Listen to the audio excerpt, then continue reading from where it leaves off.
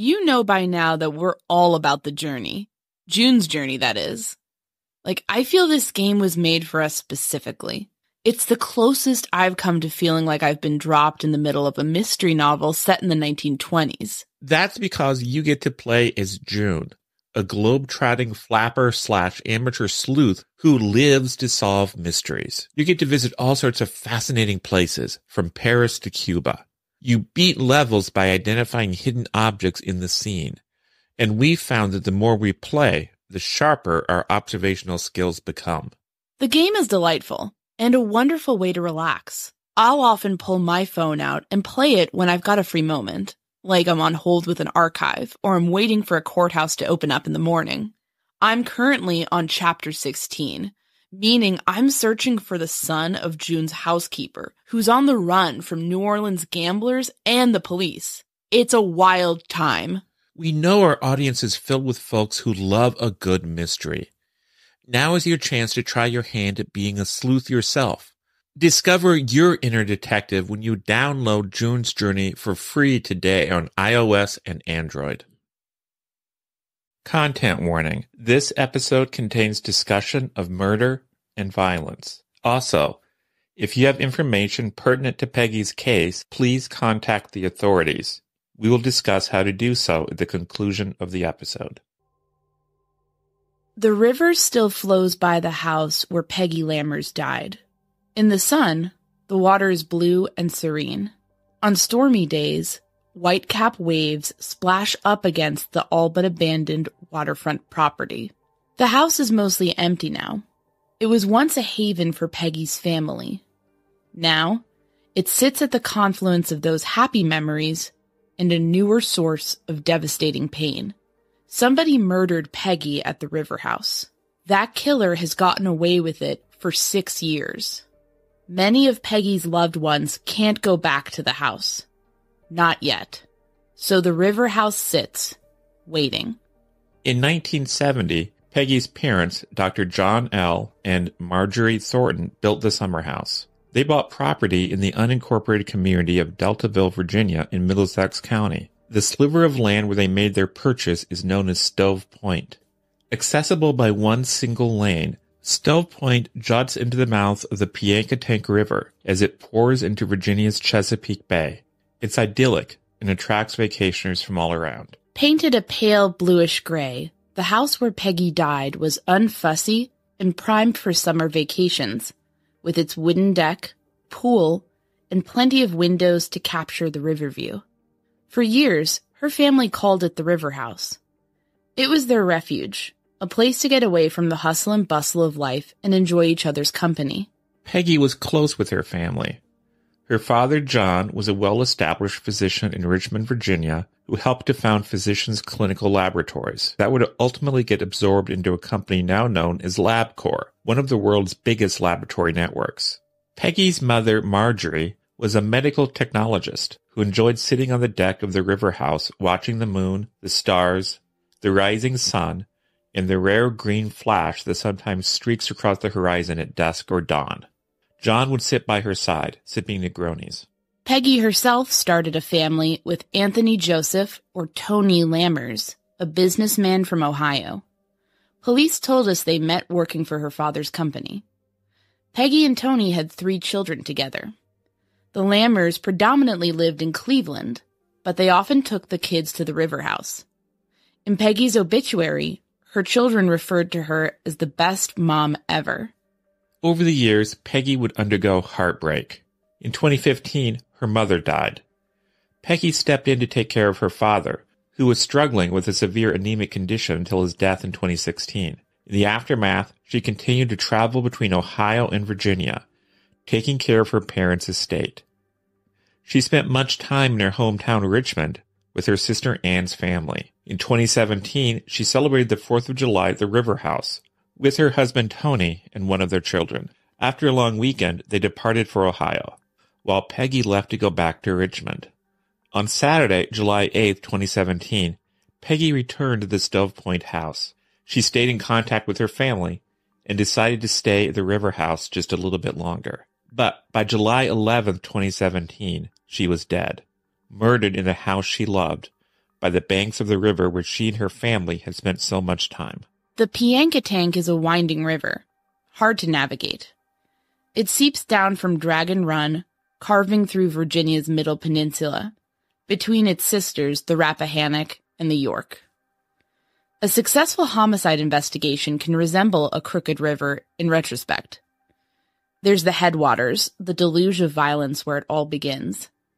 There's erosion, the wearing down of anything caught in its path. There's the churning past obstacles like stifling swamps and twists into tiny tributary creeks that lead nowhere. There are different tempos, a rush over rapids, or a placid surface, as quiet and languid as a night in July. For anyone navigating such a path, the river can seem to stretch on endlessly. But finally, when the river reaches its end, like where the Piankatank meets the Chesapeake, it resembles an inevitability. Something ancient, something that had always been there, relentlessly flowing to its destination. My name is Anya Kane. I'm a journalist. And I'm Kevin Greenlee. I'm an attorney. We first connected while looking into the Burger Chef murders, an Indiana cold case. Together, we built a spreadsheet documenting hundreds of cases of restaurant-related homicides. That original spreadsheet gave way to our podcast, The Murder Sheet. Now we maintain that same research-centric, investigative approach as we look into all sorts of homicides, including unsolved cases, historical crimes, and, of course, restaurant murders. We don't just chat about the headlines. Our podcast is a platform for our journalism. The Murder Sheet focuses on investigative reporting, thoughtful analysis, thorough research, and in-depth interviews. We're The Murder Sheet. And this is Death Comes to the River House, the murder of Peggy Thornton Lammers.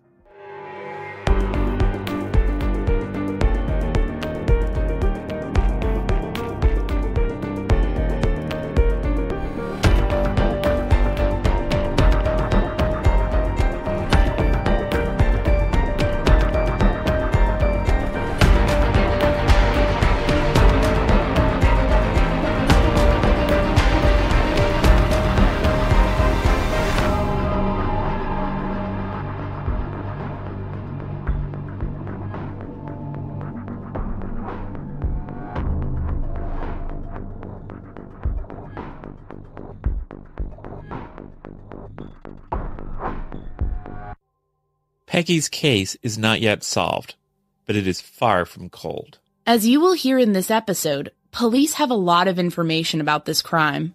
They have details to share about the scene. They do not believe a stranger killed Peggy. They will explain just why that is, and go into the staging at the scene and the bizarre decisions the killer made. They will also share that they have a person of interest. They are working to gather enough evidence to move forward with a prosecution and ultimately a conviction. They feel they are close to securing justice for a woman whose loss devastated her friends and family. Listen up, because they need our help to close this one out. They need just a bit more information.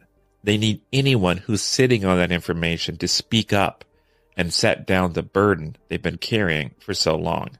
We were fortunate enough to get an interview with 3 investigators on this case from 2 different agencies. You'll hear from them now. Sure, this is Detective Chris Gatling. I'm Detective John Graca with Middlesex County. Special Agent Mark Matthews, FBI, Richmond. I guess to start out with, I'll just sort of jump into my questions if that's okay with everybody. Yeah, sure. Awesome. Can you all give us a bit of relevant background on the victim, in this case, Margaret or Peggy Thornton Lammers? Sure. So Peggy and her family, her parents bought the river house, what they refer to as the river house, in the county of Middlesex, Deltaville, Virginia. And it's on an area called Stove Point. And that house was bought in 1970 by her parents. And so they would frequent that home in the summertime quite often. She met Tony through her father's business. He was a gentleman, a doctor that started a company here in Virginia called LabCorp, It was blood samples, different samples and things. He would eventually sell that before he died, I believe. But they met through Peggy working for her father and then Tony working for Dr. Thornton as well. And he was originally from Cleveland, Ohio. My understanding is that she was staying, obviously, in Virginia at the time of her death. But at that point, how long had it been since she was living in Ohio with her husband? Their mother passed away in January of 2015. In February of 2016, their father was diagnosed with plastic anemia. And since their kids were grown, she decided to come down to Richmond and take care of him 24/7 until he died. And he passed away on November the 2nd, 2016. And in between that time until June of 2017, they would go back and forth trying to figure out about the estate and things like that. At the time of her death, her father having just recently died, did she inherit a substantial sum of money through that estate, or were there any other issues with his estate? She and her two other siblings did inherit a large amount of money that goes along the estate. Both the parents had acquired properties and such over time. So it was three siblings total. Was she having personal problems at the time, or did she have any known enemies at that time? There has been no evidence to suggest that Peggy had any enemies whatsoever. I wonder if you could help set the scene a bit. What is Deltaville, Virginia like? I mean, we understand it's not exactly a high crime or high traffic area, and that it's a place where wealthy people from Richmond often vacation in the summer. Is that an accurate assessment? Sure. So Deltaville is known as the boating capital of the Chesapeake, and there are marinas throughout the whole county. A lot of our landmass is actually shoreline. It is bordered by, one side is bordered by the Rappahannock, the other side, the Piankatank, and the tip of Middlesex County opens up to the Chesapeake Bay. It's kind of like a semi-peninsula, actually. People from all over Northern Virginia and north of Virginia come down, and they have their homes there. It is in the summertime. In short, our population increases at least 3 times in the summertime. And it's a relatively safe area, is that correct? Yes, ma'am. Narrowing in a bit on Stove Point Road, can you tell us a bit about that? We understand it was a single-lane street, and it was the only point of access to the residence where Peggy was unfortunately murdered. Yeah, that's correct. Stove Point is a narrow landmass that jets out into the Piankatank River, and one side of that forms what it's called Fishing Bay. And their house was actually on the side that opens up to the Chesapeake Bay, the Rappahannock Chesapeake Bay side. And it's one way in, one way out. It's not lined or paved. I believe it's gravel, actually, thinking about it. It is only so many houses out there. You mentioned the family-owned residence there that Peggy was staying in had been in the family for decades. Is there anything else you can tell us about that residence? Well, the kids, the adult siblings, recall growing up there, having fond memories. Of course, Peggy's other 2 sibling families would go there as well for family get-togethers and whatnot. And I believe that her sister, Ann Ferguson, and her husband have another house just up the road from there. We'd like to further describe kind of a little bit about that residence. So as he described, the single-lane road that kind of leads into the water if you just continue on. There's nothing else back there, just a single-lane road. The house actually sits back off of that road and is covered pretty heavily by tree and foliage. It's not a direct view from that single road to the residence, which I think is an important part of this investigation. Understood. Thank you for clarifying that. We've talked a lot about how great HelloFresh is when it comes to meals. They really want you to have it all, free time and delicious food.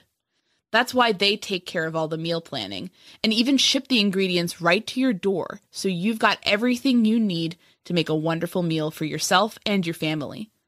But let's chat a moment about a side of HelloFresh we didn't know about ourselves until very recently. I'll be honest, I don't just eat at meal times. During the day or when I'm relaxing in the evening, I like to munch on snacks or sides. And I assumed that was something HelloFresh could not help me with. So I would still have to trudge out to the grocery store and stand in line to get those sorts of treats. But I was wrong. Let me tell you about HelloFresh Market. It lets you shop online and take your pick from a curated selection of over 100 items, including all sorts of tasty treats and desserts. and it will all be added to your weekly HelloFresh delivery. It's the best of meal kits and online grocery shopping combined in one weekly box. This is another great reason to try out HelloFresh. And remember, Murder Sheet listeners get a special discount. Go to hellofresh.com/msheet50 and use code msheet50 for 50% off plus free shipping. Again, go to hellofresh.com/msheet50 and use code msheet50 for 50% off plus free shipping. Try out America's #1 meal kit today. We are so delighted to work with our sponsor, Brilliant Earth. This is a company that offers some of the most brilliant and romantic engagement rings and wedding bands out there, all the while ensuring a commitment to ethical sourcing and sustainability. If you're looking to get married or to become engaged, or even if you're just searching for a special piece of fine jewelry, you have to check out their website. They make browsing so easy. They even let you design your own perfect engagement ring, or you can shop by style. I love the delicate willow rings, along with the 3-stone Nadia rings and the classic freesia rings. It's so hard to choose. And you don't have to worry about the ethical implications of your purchase. Your special gift, your engagement ring, your wedding band, should never be tarnished by the idea that the gems or materials came from an abusive system. See, Brilliant Earth has a commitment to beyond conflict-free diamonds. That means one thing. They only accept diamonds from mining operations in countries that strictly follow international labor, trade, and environmental standards. Fewer than 1% of other diamond suppliers meet Brilliant Earth standards. You can feel good about your purchase, knowing that you're supporting a brand that actually cares about its ethical impact and is committed to fostering better standards in the jewelry business. Check out all of their beautiful pieces at brilliantearth.com. That's brilliantearth.com.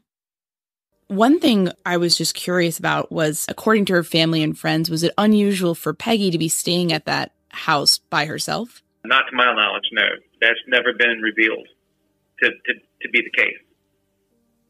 And then just to kind of further scene set, I mean, you mentioned the family kind of all stayed there and had these happy memories there. Was it typically pretty high traffic for them in the summer, that house, like going back and forth, or was it something that it was more of an occasional getaway house? From my understanding, it sounds like the summertime and things like that. In describing the property, once you turn into the driveway, as you look at the bay from the back of the house, there's a house next door separated by clearing, a field, or just no foliage or trees. To the right was another house that had trees, and it was a 2-story house and had a fence. But on the property, on the Thornton's property, there was a pool house too, and an in-ground pool. So when people came, they had the pool house also to stay in.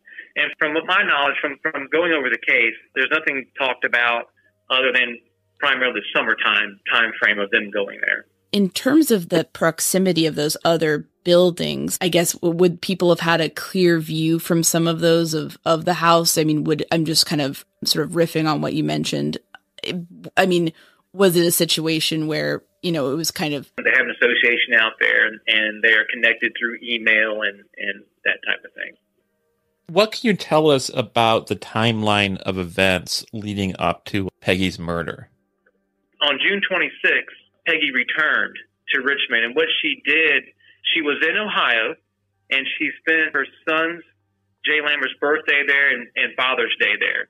And then she returned to Richmond from Ohio on the 26th. And then on June 30th, for the 4th of July weekend, she was met at the River House by her sister Ann, her husband Tony, and their oldest daughter Ann Jordan, who goes by AJ. On the 4th of July, Ann's husband and Tony and AJ returned back to Ohio, and on the 5th, Ann and Peggy returned to Richmond to go to Ann's home. And then on Saturday the 8th, Peggy returned to the River House from Richmond, and then she's discovered murdered on July the 11th in the evening. Our understanding is that Peggy indicated to her sister on July 10th that she intended to sort of stay at the house a bit longer, and that her 7 p.m. call that night to her sister was the last time they talked. Is that correct? We got that from media reports. I can confirm for you that she intended to stay longer, yes. I'm not sure exactly what time frame is without it being in front of me, her cell records right now. Peggy's last phone call was at 5:14 on the 10th. Not sure who it was. I don't know if it was to her sister or not, though. Right. And we have a last text message at 7:13 p.m. The last data usage for Peggy's phone is at 1:18 a.m. on, that'll be the 11th. Yeah. Understood. In any of those final communications or even data usage, was there any indication that something was wrong? No. What's interesting about all that is that her cell phone was not at the scene. It's not been recovered. Oh my God. Wow. For the 1 a.m. data usage, I'm just curious about that to kind of highlight that a little bit.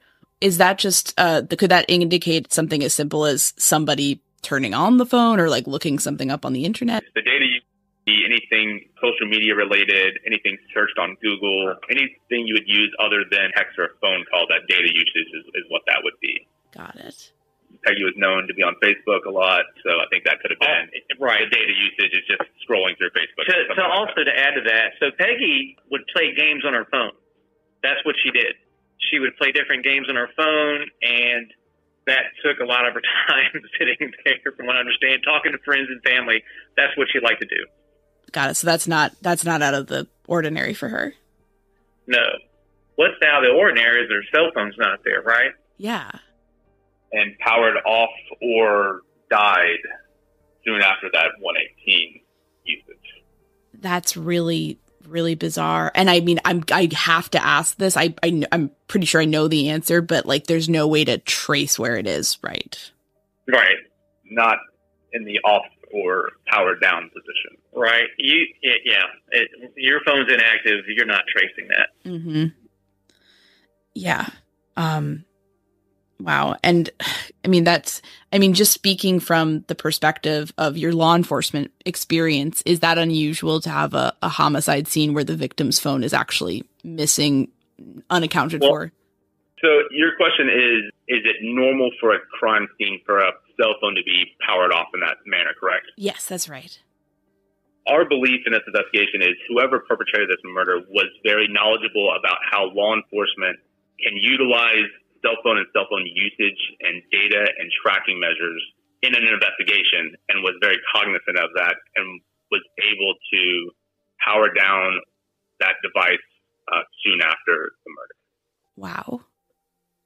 Unless there's anything you guys wanted to mention otherwise about the phone, I might just say, in terms of if you can kind of tell us anything that's shareable about the discovery of her body on July 11th. The autopsy report came back, and that was shared with members of the family. From the examiner shared with actually her husband that she was bludgeoned to death, and he shared that with the family. And so the attack was such a way where it did not fracture her skull. So she suffered blunt force trauma, but in the end she bled to death. So it didn't fracture her skull, and her skull and brain were intact. Her thumb was dislocated. She had no stab wound. I understand that she was found after an officer performed a welfare check at the residence around 6 p.m. on July 11th. That's correct. And are there any thoughts that you can share, very much understand if you can't, about when the coroner believed she was killed timeline-wise? They didn't, you know what, in Virginia, they don't do a lot of, in fact, that's absent from the report. They don't give an estimated time of death. That's nowhere in the autopsy report. We kind of reviewed the FBI's YouTube channel video that sort of kind of talked a little bit about some of the details of the scene. And we also read media reports indicating that some handbags in the house have been spilled. We noticed in the video like a knocked over telescope and like a broken ceiling fixture. I mean, was the house ransacked? Is that a fair description? Or was it really only those kind of specific issues? So let me start back with the welfare check, if you don't mind. Please do. So the sheriff's office received a welfare check from Tony Lammers, who was Peggy's husband. And that prompted the deputy to arrive on the scene. But I'll give you a little snapshot of what the deputy saw. So the deputy went to the front door of the home, which faces the roadside of their property. And he knocked on that door, There was no answer. It was locked. He had noticed a footprint on the door, and the screen was a little bit torn. He went around to the back and saw to his right was the house that's approximately 40 to 50 yards away. They were having a party. He walked over there. Hey, is anyone named Peggy Lammers that is over here? They said no. He and a neighbor walked back to the back deck. The neighbor stayed on the deck. She did not enter the home. He noticed that the sliding glass door on the back deck, now that's facing the water side, of course, was opened about 1.5 to 2 feet.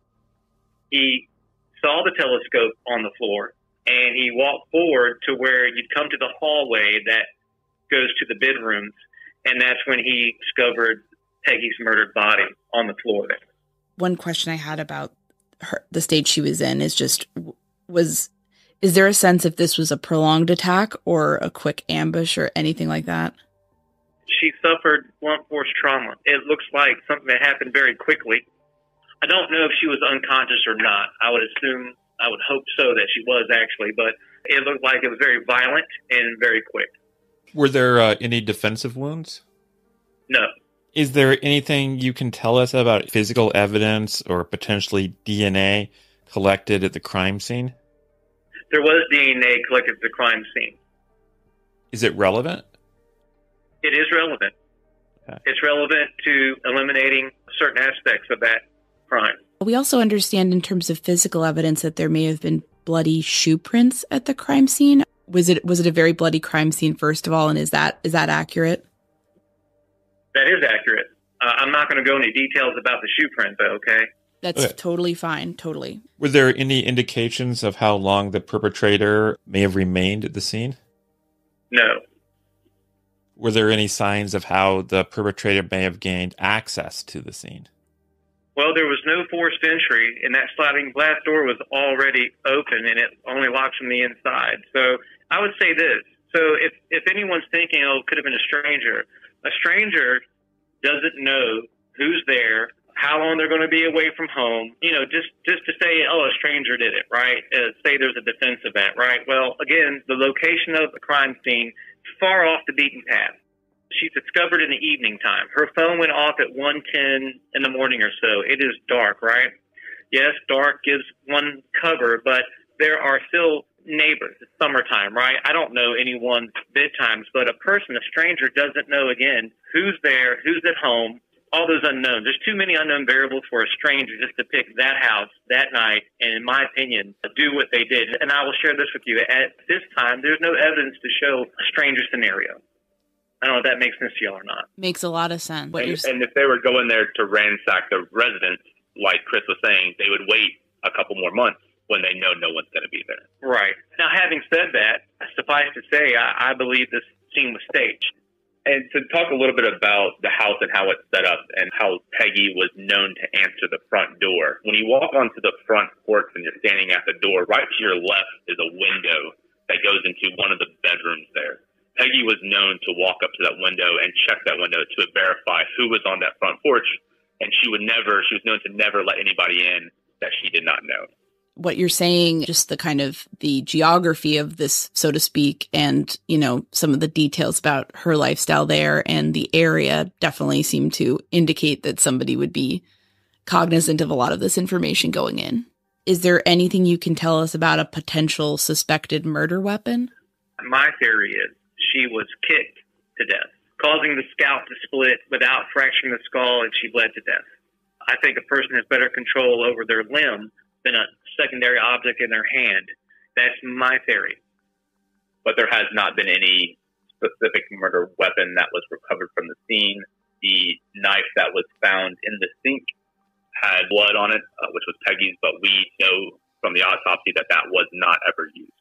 We talked a bit about the Stove Point Road kind of area, and is there any hope or any, potentially at least slightly helpful footage that could identify a vehicle or how this perp may have arrived? So far, there's nothing that has been produced to shed light on that. Mm-hmm. We talked a bit about the scene staging. If you could speak any more on that or what the implications are of that. So we can start with the open door in the rear of the residence that the officer found and the knocked over telescope. So I visited the residence a couple months back. Actually lifted that telescope up. It weighs about 25 to 30 pounds. It's a very, very large telescope. The floors there are wooden floors. If that telescope fell from the height at which it sat, it would have made a significant mark on the ground. Just knowing with my kids and floors, hardwood floors, the mark that those things would make. And there are no noticeable marks of where that would have landed if it had been knocked over. That is why our belief is that that was staged there.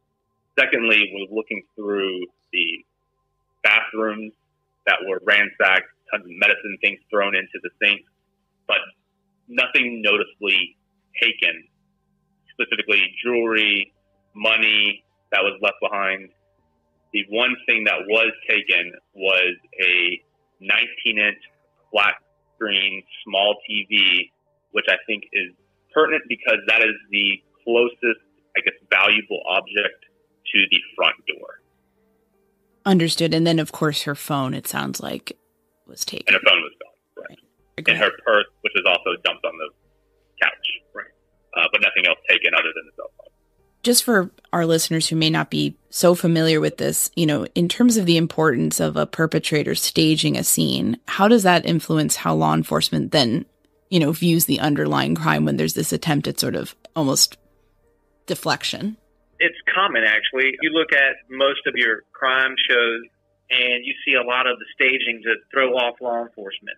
Like somehow that's going to change something. But this particular incident, to me, it's even more obvious because what wasn't stolen and what they take is a 19-inch flat screen TV that Peggy could have been overpowered to steal and leave. I mean, there's no reason to kill her over a 19-inch flat screen TV. Right. And what kind of burglar would even be in an area like that at that time of year? Again, it's off the beaten path. It's summertime. It just doesn't make sense, that scenario. To us, anyway. The media reports we've seen seem to indicate that there is a main suspect in this case. Is that an accurate assessment of the situation? That's accurate. I've said before on the Beast that we have developed a suspect, but I don't go into details about that at this point in time. Mm-hmm. One other thing we've kind of gotten from the media reports is just that, there's a sense that you guys are close to an arrest and the case is very much far from cold. Is that fair to say?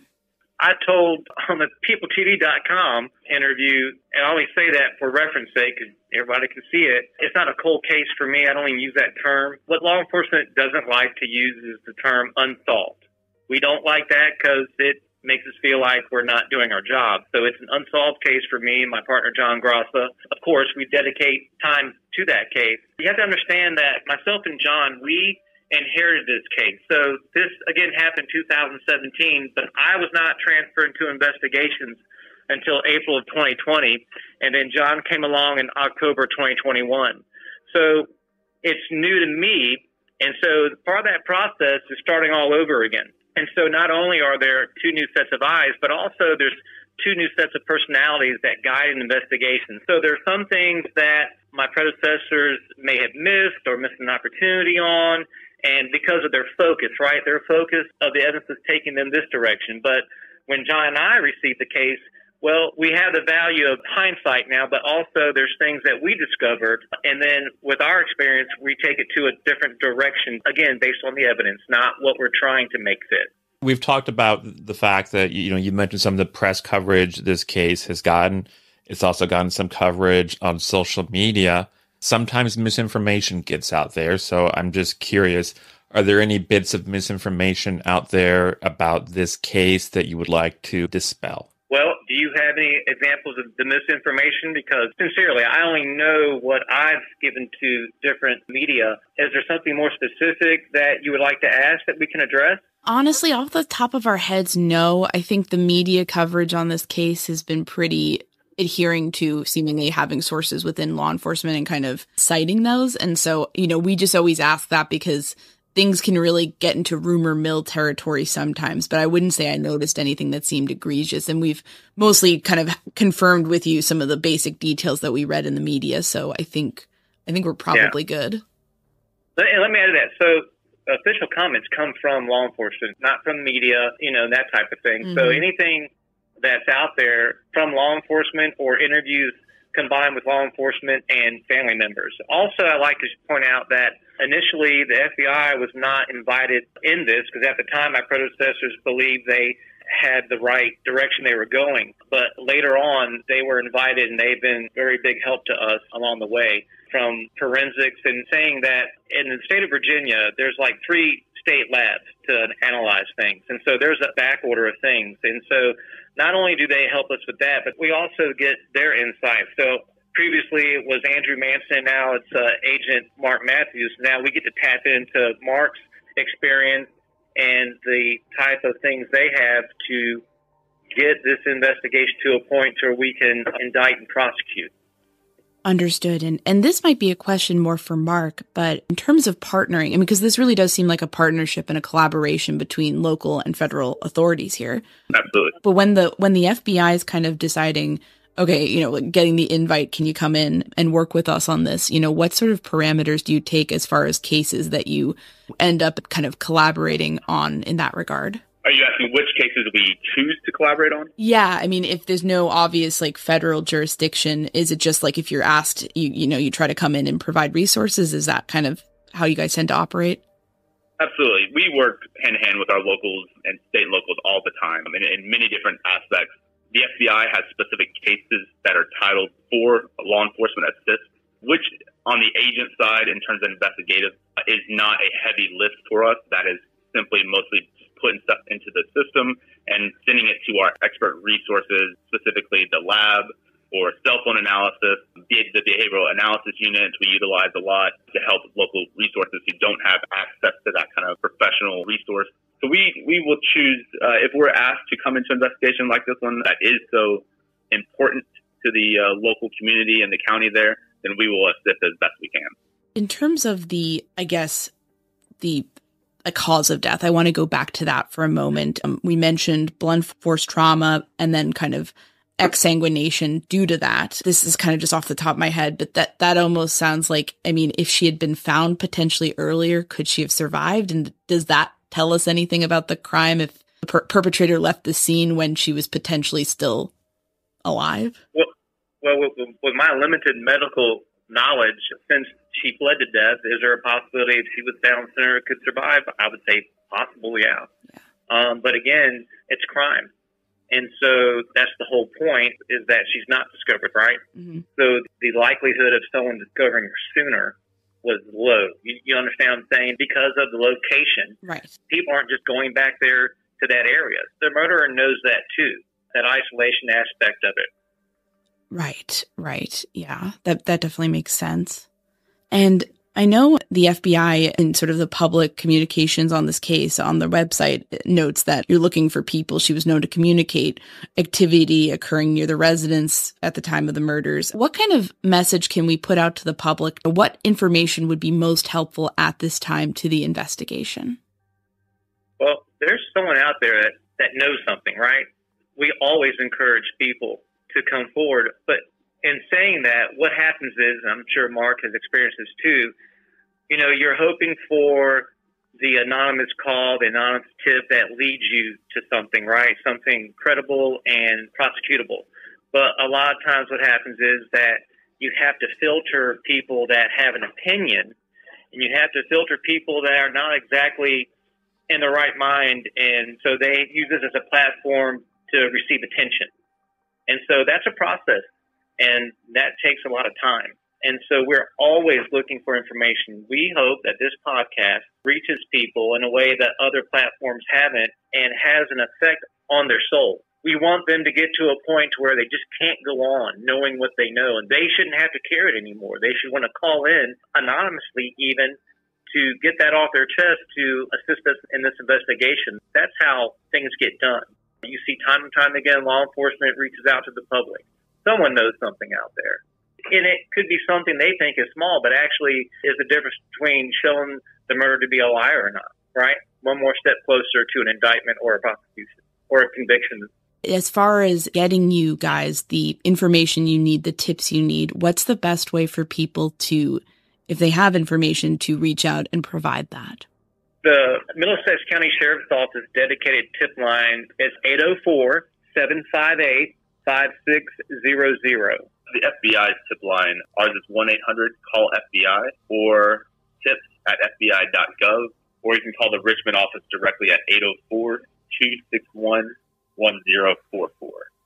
I have sort of two more questions for you. Sure. And you guys have been amazing. I just want to say thank you so much for this. And I really hope that we can get this word out there to people who might be able to kind of help. In terms of looking at Peggy's life and sort of victimology in order to sort of learn more about what may have happened to her, what sort of information can we look at here? It sounds like she had no enemies. She was a caring person who was taking care of her dad right recently, before her death. And just, I mean, do you have any thoughts on like how a thing like this could happen to someone like that? Criminals have different motives. So everything you just said, I'll say this. So aside from a serial killer, murderers usually know the people they kill. And you're filling in a lot of your own answers with that she had no enemies. People loved her. She loved her children. And so you have to look around to see what a person's motives are, right? And I know, and I don't want to get into a lot of that. So I guess I really can't answer your question besides by answering with your own question or all the facts you just laid out. Motives can be a strange thing sometimes or a very direct thing. But I guess my point is that Mark and I and John Graca, we have all that information. So I will say this, suffice to say that we have developed motive. There's no doubt that we've developed that. But I don't want to go into all that. Yep. Understood completely. It's an ongoing investigation and, definitely respect and get that. We talked a bit about how Peggy was and sort of what she meant to people. My two-part question for the three of you is, can you tell us about the impact of her murder on those who cared about her kids and others who cared about her, as well as how this case has impacted each of you as investigators who are working on it? Oh, absolutely. So Ann Ferguson, her sister, wrote a long time ago in the email to our office how the news alone devastated her. Jay Lammers, the son, has not been back to the River House since this has happened. In fact, the house is deteriorating. It's sitting there, not sold, sitting there deteriorating as we speak. There's a huge void in Ann Jordan's life, AJ, Presley's life, the other daughter, and Ferguson's life. The list continues. The partnership with the FBI in our office, going back to Ohio with Mark's predecessor, Andrew Manson, where they interviewed her friends. And they're confounded because of all the things we know, why this would happen to her. And again, that goes back to your other question about motive, which we have developed, and I have to leave it like that. But how can you measure devastation, right? The void in their lives, it's unfathomable. You see on TV shows where you have an arrest, a conviction, and sometimes you'll hear the person say, well, it's lose-lose, right? Because the family still lost their loved one. This person that did it has lost out on life. It's just devastation all the way around. The best thing that we're looking for is justice, right? Mm-hmm. That's the win part, is the indictment, a prosecution that leads to a conviction. And then I wanted to open it up to all three of you and just ask, is there anything we didn't ask about? So I will say this, that I have mentioned the person of interest, but we have also eliminated other people along the way. And we're all confident here that we are going to make an arrest in this case. And I would also continue to plead for help because I'm in contact with Jay Lammers, Ann Ferguson, Presley. I'm in contact with the family quite often to keep them updated. And so if something comes to them, they know they can call us or vice versa. But until it's in a courtroom, it's an open investigation and we're open-minded. In other words, we don't fit to what I think. We follow the evidence. And so evidence can turn on a dime. Keep that in mind. It can turn on a dime. But again, to reiterate, we do have a person of interest. We have eliminated certain people, and we are confident that we will make an arrest in this case. I just want to thank the three of you for just sharing your insights about this case with us. I really hope this is helpful and can at least get the word out. And just thank you for your time and for the work you're doing on this case. Thank you. Thank you. Thank you. As the investigators said, they need the public's help with this one. Please, if you have information about what happened to Peggy, don't sit on it. Her family is waiting for answers about what happened to her in that river house 6 years ago. Don't make them wait any longer. Call the Middlesex Sheriff's Office dedicated tip line at 804-758-5600. Call the FBI field office in Richmond, Virginia at 804-261-1044. You can also reach the FBI at the email address tips@fbi.gov or the phone number 1-800-CALL-FBI. Again, please do not sit on what you know. Thanks to Chris, John, Mark, and Danette for this interview. Thanks so much for listening to The Murder Sheet. If you have a tip concerning one of the cases we cover, please email us at murdersheet@gmail.com. If you have actionable information about an unsolved crime, please report it to the appropriate authorities. If you're interested in joining our Patreon, that's available at www.patreon.com/murdersheet. If you want to tip us a bit of money for records requests, you can do so at www.buymeacoffee.com/murdersheet. We very much appreciate any support. Special thanks to Kevin Tyler Greenlee, who composed the music for The Murder Sheet, and who you can find on the web at kevintg.com. If you're looking to talk with other listeners about a case we've covered, you can join the Murder Sheet discussion group on Facebook. We mostly focus our time on research and reporting, so we're not on social media much.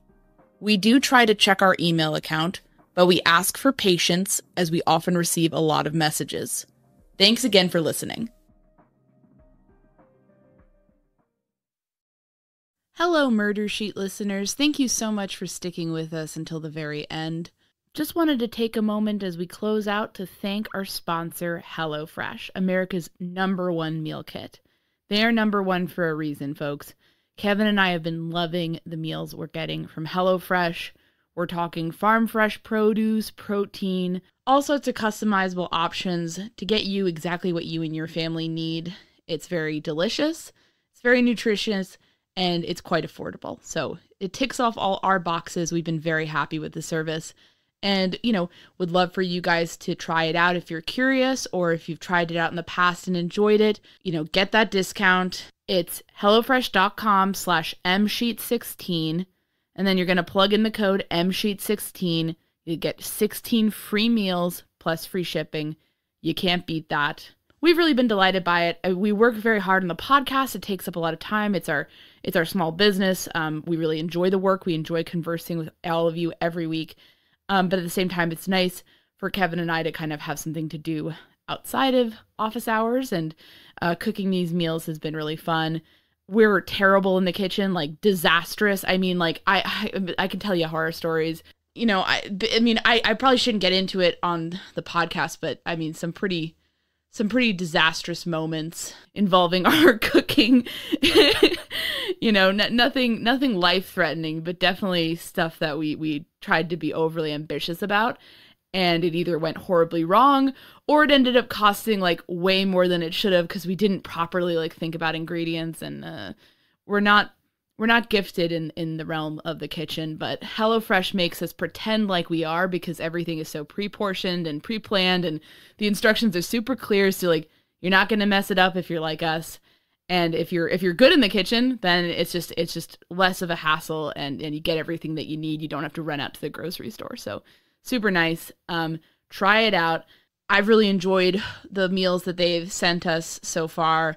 I can say that Kevin has too.